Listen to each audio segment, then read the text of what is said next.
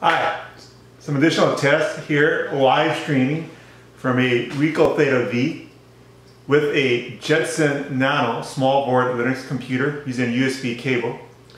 I'm using the open source OpenCV package, CUDA enabled, with Python.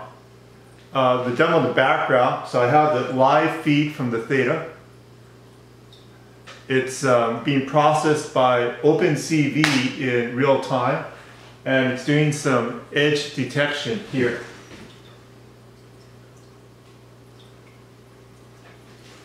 Gives you a slightly better view.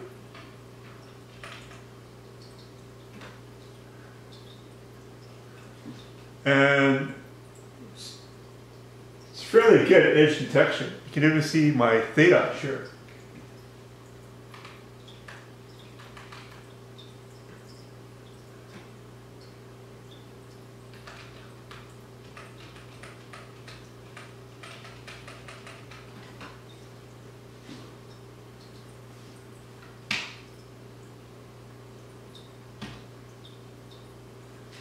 Okay, so again, it's using the RICOH THETA V live stream with the USB cable, and it's going over to my Jetson Nano.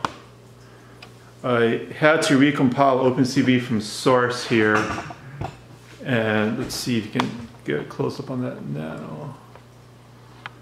I also had to put the Nano on with a fan on it because it was getting pretty hot.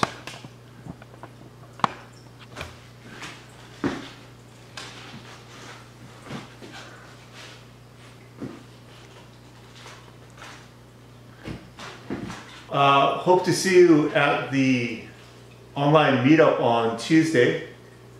I have the code snippet for this, as well as the instructions on how to build OpenCV from source with the modules that you want, including CUDA, if you want to enable it.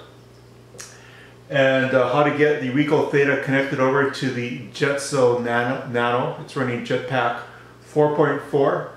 I've also just documented how to control the camera itself using the USB API from the Jetson Nano. So all that and more documentation is freely available for you. Hope to talk to you soon, and let us know what you're building. Bye.